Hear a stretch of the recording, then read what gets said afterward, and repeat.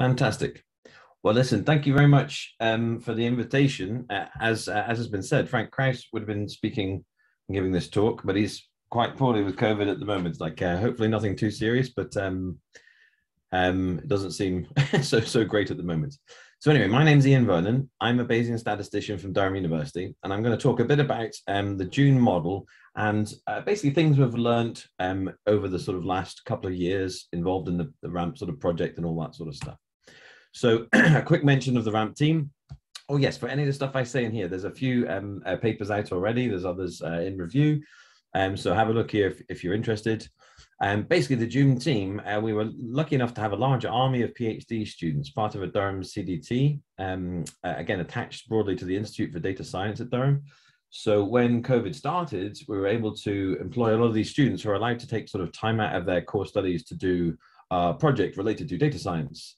And so we're able to sort of marshal this large mass of people power to do this sort of stuff. And there's some older, less hardworking people at the bottom of the list there. Fantastic. So I'm just going to skim through this. As I say, this was a talk by Frank. Frank gave me a large number of slides last night for a 50-minute talk and just said, do what you can. So I think I've whittled this down to something approaching 25 minutes, but we'll see how we do. So my apologies if some parts of it are just slightly disjointed. There's been a bit of cutting. So I don't need to say too much to you guys about modeling epidemics. There's a discussion slide that you can check later about issues between analytic and sort of simulation style modeling. For June, we've gone down the full agent-based route. So we've gone down the full route for reasons that I'll discuss in a second, involving granularity and the sort of the interventions that we may want to make. So basically, I just want to talk you through the sort of features of June and what we can do with it, what we did with it, what were some of the headaches and problems, and what were some of the successes. So June is a sort of individual agent-based model. Just to warm us up, it started the pandemic. We had the old Imperial College model. This is Frank's slide saying most famous example. I hope that doesn't insult anyone here. But anyway, let's just say a famous, infamous, I don't know, a big example, the Imperial College model, which was used right at the start of the pandemic to inform the government. And that had various structures to it. It had the classic sort of probability transmission type rules. We will see more of this in a second when we talk about June. But June is of this sort of frame of work. However, we extend things in various ways that I'll allude to. So let's just get straight down to business. So why do we feel granularity matters? Well, it kind of depends what you're wanting to do, right? We should model at the sort of level of which we're interested, although simple models can't ignore the fact that there are simplifying assumptions within them. But on the other hand, complex models, of course, are more complicated and there's far more things to sort of estimate and understand. So each have their strengths and weaknesses.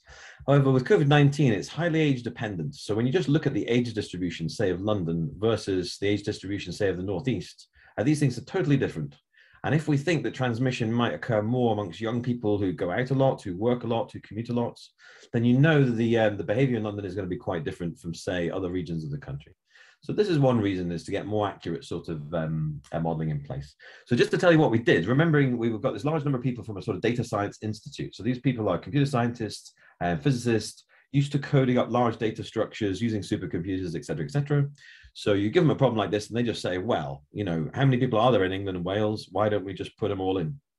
So we'll talk about the sense of this plan in a second. But anyway, we took the last census from 2011.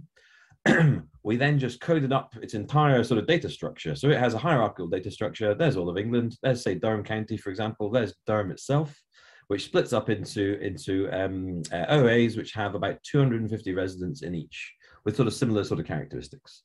So we just built a virtual population in each OA, and trying to make sure the age profile, gender profile, ethnicity, and deprivation index were sort of roughly correct for each area. So an example for Durham, and just to show you the sort of differences between these things, so why it might be important, say, for local planning or understanding of how things are going on. If you take this region in Durham, which is the south of Durham, and look at the age distribution, you find, I don't know if you can see that, but that's lots of young males and females, sort of 20 years old, give or take. And that's because that's the university area of the city. If you look at other parts of Durham, say one region in North Durham, you see the age distribution looks like this, which is totally different. You have lots of men in their 20s, 30s, 40s, and 50s, not so many women. And that's because there's a massive prison there, which has more sort of male members. So anyway, all this stuff is coded up and put in June. What else do we feel was important? Well, household components, because as we know, the way COVID burns through households is quite interesting, and multi-generational households are quite important. So just putting people in a house, we didn't feel was quite enough.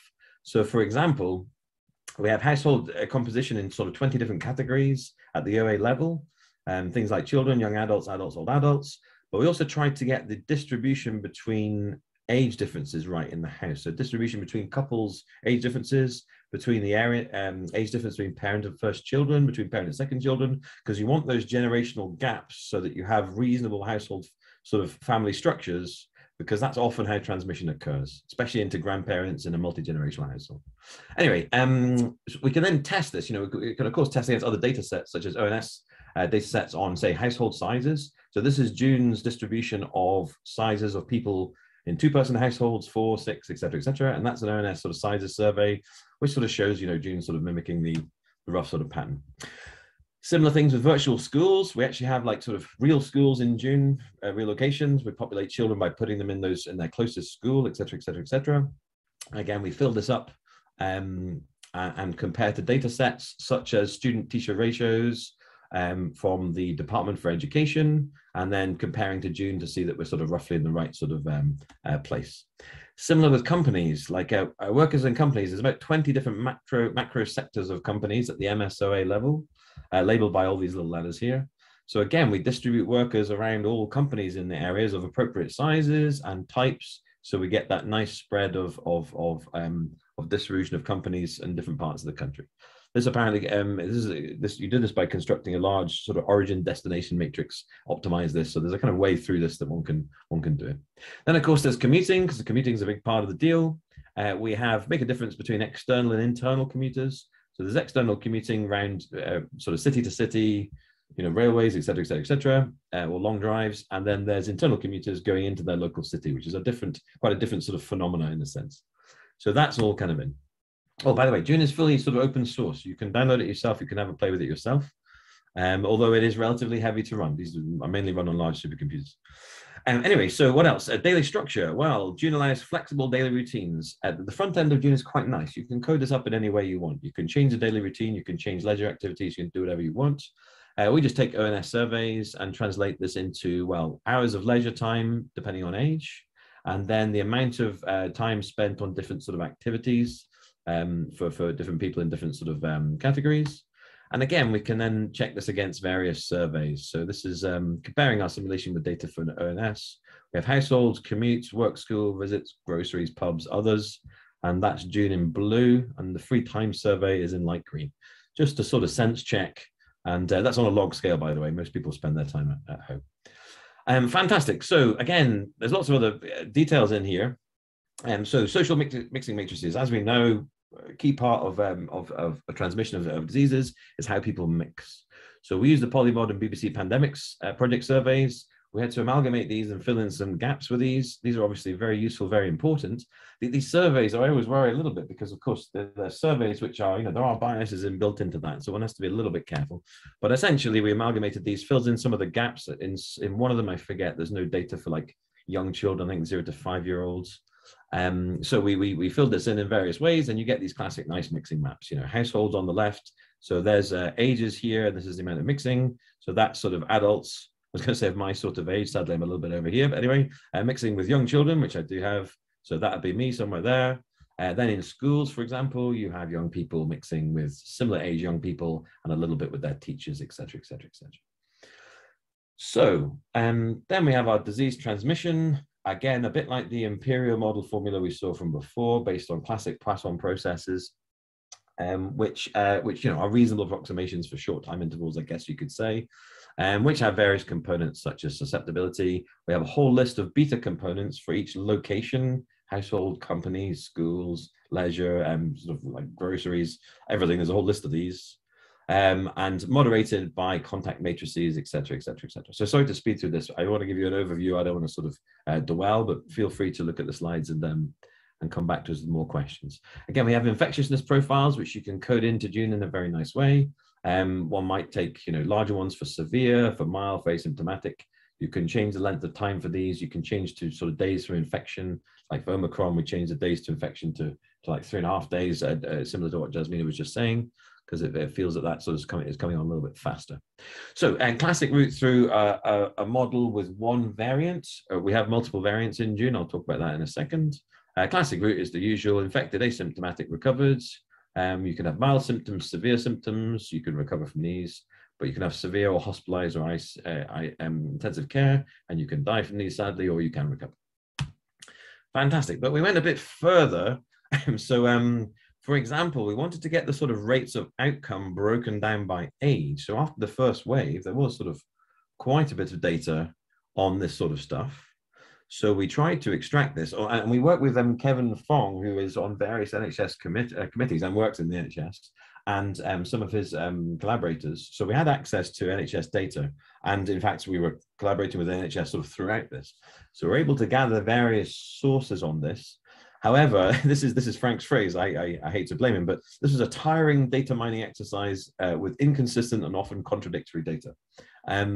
So it is quite hard to put all this together, actually. And in fact, some data sets were just clearly in conflict. So we tried to sort of amalgamate them and replace any conflict areas with sort of reasonable judgments from Kevin or from others about this. But essentially, these show, broken down by age, the sort of outcome upon infections. So asymptomatics, mild, and then severe, and then having to go to the hospital ward, and then other things such as dying on the ward, such as dying in ICU.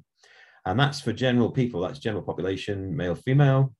And then this is for care homes, because of course, the outcome for care homes was quite different when you looked at the sort of what things would happen to care home people.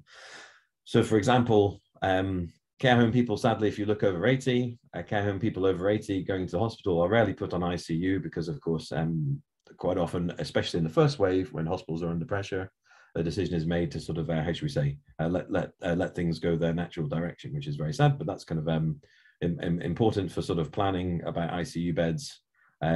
If one doesn't do that, you have very larger numbers of sort of 80-plus-year-olds coming in, and if you're assuming they're all going to go straight into ICU, you're going to get sort of quite off predictions for ICU usage. And this is comparing to another model. I don't want to say too much about this, but it's sort of comparing our male-female results to another prediction from this. Again, I'm a Bayesian statistician on the calibration end, so there's certain details of June I'm unaware of, so I won't say too much about that right now.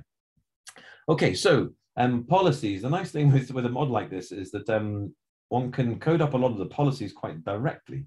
So when the government closes of schools and universities, well, we have schools and universities in the model, so we just close them, and it's quite simple. Other things require a bit more nuance, such as various social distancing measures. But this level of detail makes it, in some sense, easier. On the other hand, there were so many different policy changes, it's quite a task just to put all those all in reasonable ways. So you can imagine it's a sort of fun game to do all this, but a bit exhausting. So there's other things we can validate with. So for example, 2020, this is the number of school children at school. It starts to ramp up before the summer holidays. There's like July, and then it goes down to 0. And that's in blue is the real sort of data. In green is what June is doing, kind of steps up and then drops down. And again, similar things. In June, we have people going out socializing in pubs and restaurants and stuff. So we can just look at that too. I mean, again, one may wonder if that level of detail is enough, but on the other hand, sometimes it may be, and we can just check it. So in blue here is the Open Tables survey, which I believe is a survey of sort of restaurant usage. I think, correct me if I'm wrong. And then we can see that June basically is this dashed green line here, solid green line here, and it just goes up in a similar way and drops down. And this, incidentally, was the Eat Out to Help Out phase just before things start to go badly wrong in September. So, which is quite interesting. And we see signs of early growth there, which is quite interesting. Whether it's related to that or holiday travel is interesting to say. So, okay, so that's a bit of a high-speed summary of the June model. My apologies. There's more details in our first paper, which is out on the medRxiv and published. So please have a look there if you're interested. But essentially, it's got all these components: the population, the people, where they live, household, demographics, deprivation, all the locations they're in. It's got all the types of interactions. So through different activities, school, work, leisure, and the locations they're in, the movement they do, and the various mixing they might do. The disease, if there's one, or now, in fact, there's several boxes because you can just code up any new variant you want and put it in its various characteristics now. Have various characteristics and disease progression one could put in. And then, of course, there's the policies, as we've discussed there, sort of, working from home, leisure venue closures, all that sort of stuff, which one can put in. So it's basically this level of detail.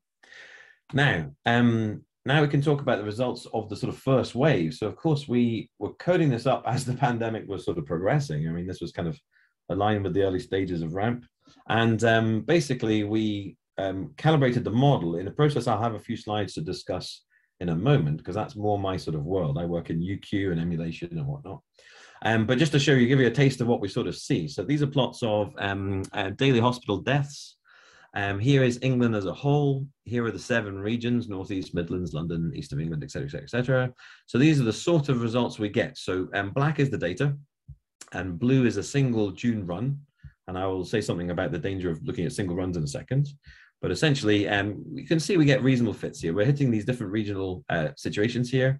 And bear in mind, we have no individual parameters for each region. We don't ever fit any individual region. We just fit the whole country.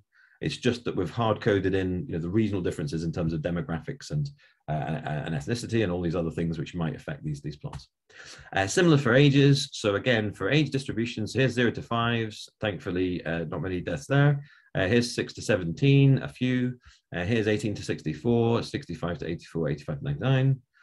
And again, data in black, June runs in blue. And you can see, we're doing all right. It's not perfect everywhere, but you can see June sort of broadly mimicking these age demographics.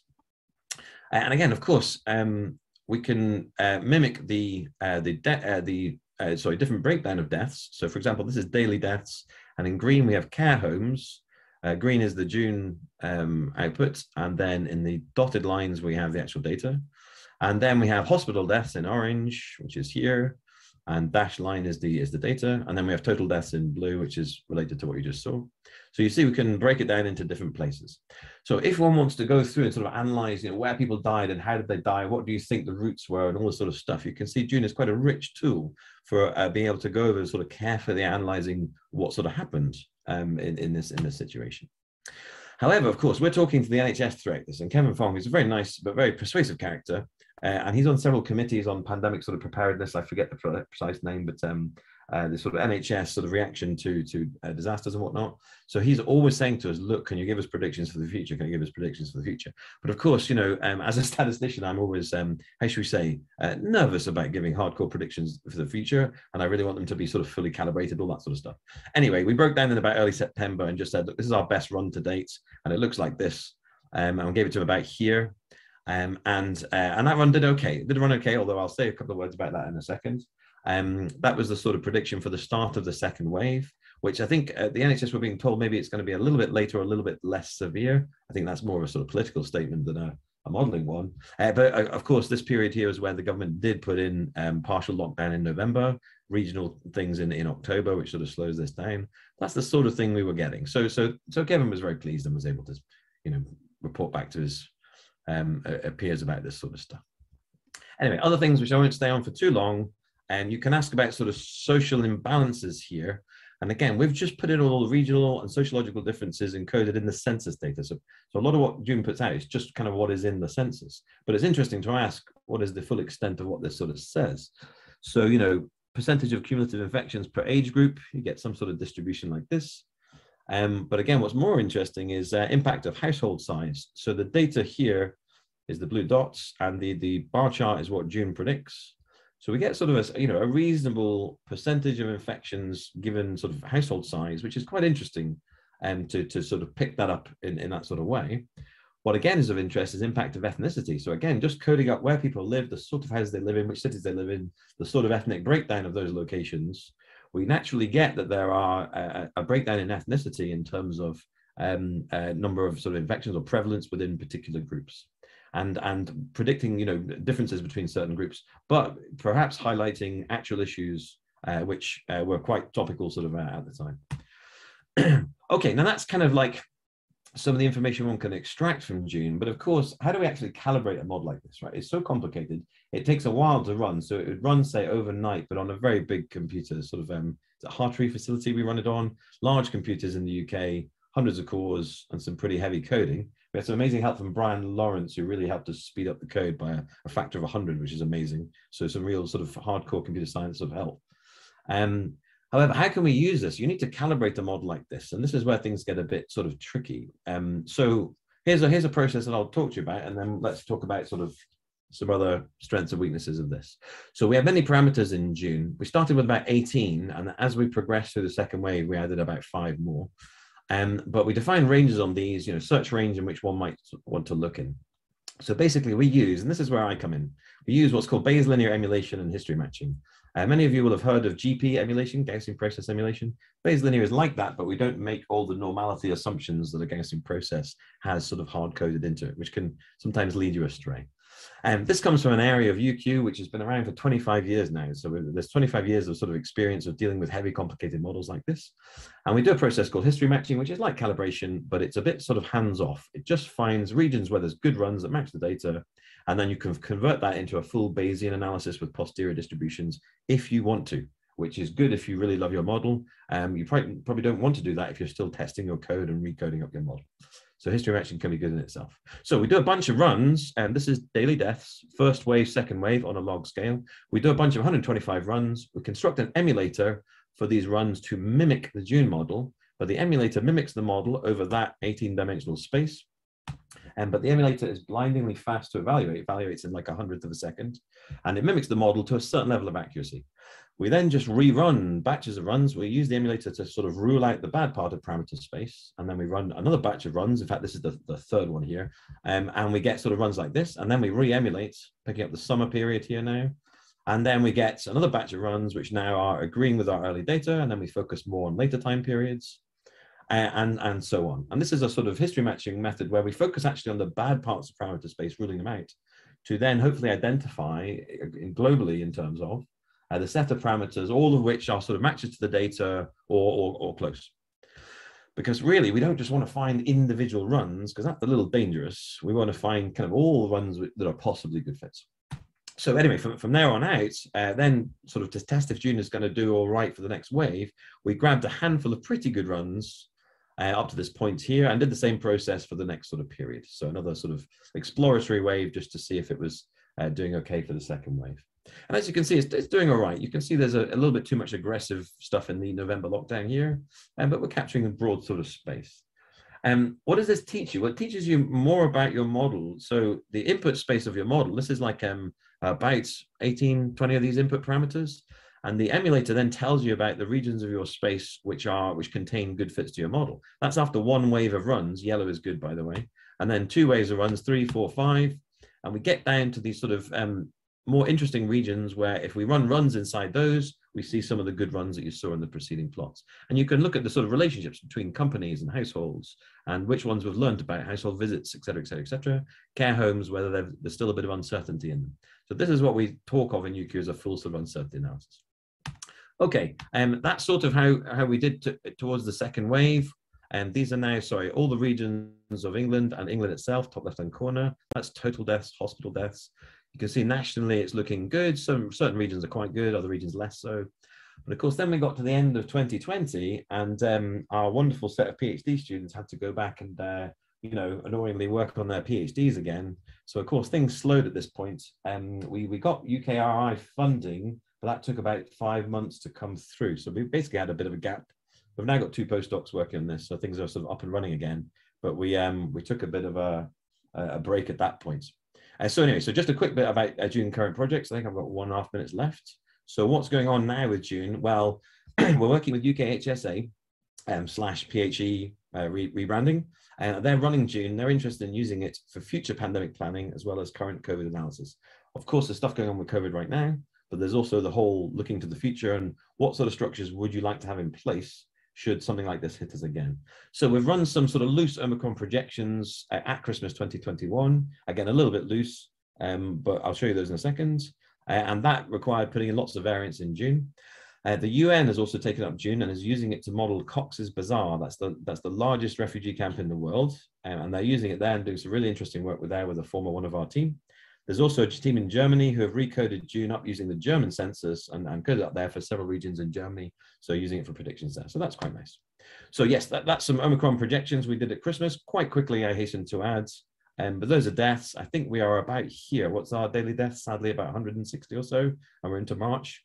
So that green one That's with a single version of Omicron, not the sophisticated levels that Jasmina was talking about. It's very interesting, her extra versions of Omicron there. And again, I would view those as interesting scenario things, but I wouldn't put too much weight on them. Okay, there's the Cox's Bazar stuff, just to show you a few pictures. It's quite cool that this is being used by the UN. We'll see how that sort of plays out. Now, I'll just summarize with things we've learned, because I think I'm out of time. But creating up and coding a model like June during the actual pandemic is, well, demanding.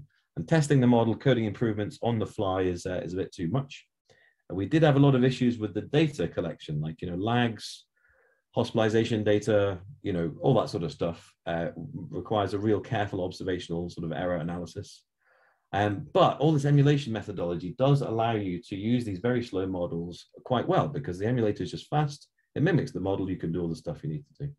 But really, I would prefer to do a full sort of UQ quantifications, uncertainty quantification, putting in all the uncertainties to make the analysis really meaningful. And that is hard to do on the fly, especially sort of as the pandemic rolls on and when you're a bit short of person power. Okay, thank you very much. I hope that gives you a little taste of what we've done. Yeah, I'm happy to answer any questions. Thank you very much, Ian. No, you're perfectly on time. You have left 4 minutes for questions. And there's a quite interesting one in the chat, which has to do with what uncertainty is left in the model. The question is, how would you incorporate personal behavior? Behavioral dynamics is the word used in the question. And how would you also try to distinguish between what is spontaneous behavioral change faced with an epidemic and the behavioral change generated by policy interventions? Oh, yes, absolutely. Now this is if I think about all the uncertainties, if one actually has to make real predictions that one really wants to, bet your house on, when you think about all the uncertainties, of which there are many, the behavioral uncertainty is a huge one. Also, the behavioral uncertainty related to future policy decisions is one. The response to those policy decisions is another. But even the far more interesting one is the feedback loop people get when they see how COVID is going. Because really, if COVID is going badly, people moderate their own behavior, right? It's not just a response to policy. So yes, I mean, in June, we can put in people's behavior in parameterized forms, and we can leave that open and leave that uncertain. And in fact, some of the runs I showed you, and I showed you this bunch of runs running into the second wave, quite a lot of the spread of those is because we weren't quite sure, we were uncertain about people's behavior in response to a second wave. Like, would they go back to being very careful with the social distancing like they were in the first wave? Or would they still be a bit more sort of blasé about it? So that's part of that is in June, but it can often lead you to the answer, and this is the scientifically correct answer, which is, when I predict into the future, I really am quite unsure. But the good thing with a model like this is that you can then deconstruct why you are unsure. And you can say, well, we could spend a lot of money gathering data of this form, but it won't really increase my uncertainty because my primary uncertainty is over, say, behavioral. In which case, you might be able to learn a bit more about that by surveying people or monitoring how they acted in the first wave. So the key thing from my point of view, and again, this is Bayesian statistician hat on, is an uncertainty quantification tells you all the different types of uncertainty, where they are, and whether there's anything you can do about them. So that, I think, is the kind of one of the uses of a detailed model like this. Thank you very much. That was Pietro Monticone's question. There's another one which is kind of quicker. Have you thought about adding super spreading behavior to this model? We thought about putting Dominic Cummings traveling up to Barnard Castle in the model, but we thought that would be a bit political and would probably stop us getting funding. Yes, one can. We haven't put it in explicitly. It has been discussed and would be relatively okay to do in terms of, we have every individual tracked essentially. So that is a possible thing to explore. We haven't done it as of yet. It would be quite interesting to do, especially if we had some sort of well-controlled cases where one could sort of explore the sort of parameters of such super spreading events. Because of course, there are many different kinds of super spreader, but one could in principle do it, yes. Yes. Jasmine has a take on that. Can you model different networks in June? Because super spreading could be simulated via some kind of network construction.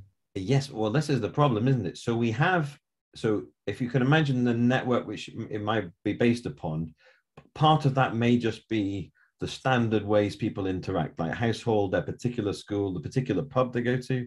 So we do have like individual leisure venues. So in terms of people regularly going to local leisure venues, if that is the network which is causing this, or their local school, their household, their leisure venue, their gym or whatever, that technically is in June. I mean, we don't find gyms have a huge effect, but they are in if you want them in a sense.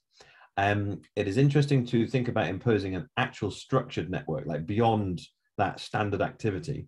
And that I think we could do, but I'd need to think if that would be an easy coding task or a very hard coding task. I'm not the coder, so I would sort of defer to my colleagues. But it would be interesting to see if that would be beneficial beyond those classic structures of just routine activity, as I say, pub, gym, restaurants, schools, local stuff that you do.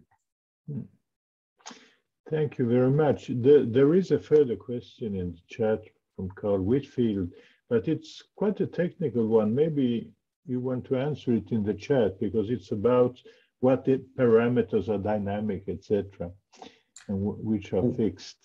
I'd be happy to chat away. Yes, in the chat, no problem at all. Yes, okay, because now we have reached the moment of having a break, apparently, in the organization. Is that right, Claire?